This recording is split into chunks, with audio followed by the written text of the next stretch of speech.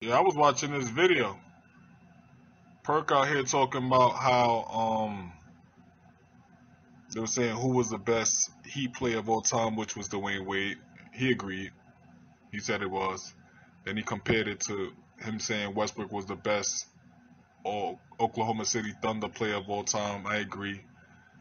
And then he gonna say the best Raptor of all time was Kyle Lowry. See, this is what I'm talking about. See, you can say whatever you want. The best Raptor of all time is Vince Carter, without question. We all know this. I don't know, you know what I mean? I don't know what Perk be thinking, man. He just be rambling sometimes.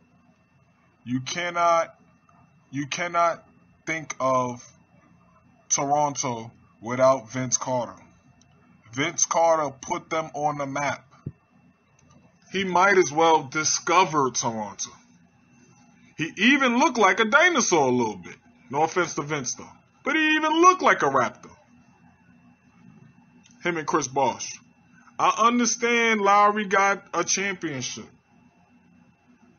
I'll take it an even step further. The second best Raptor of all time is Kawhi Leonard. He only played there 1 year, still got a ring. That's all you need to know. Perk just needs to stop. You know what I mean? He was 2 for 3 though. I'll give it to him. He was 2 for 3, 66%. I'll give it to him. You know what I mean? Just barely passed, but he passed the class. I'll give it to him. But you can't say nobody was a better Toronto Raptor than Vince Carter. The man put them on the map. He brought the dunk contest back and destroyed it at the same time.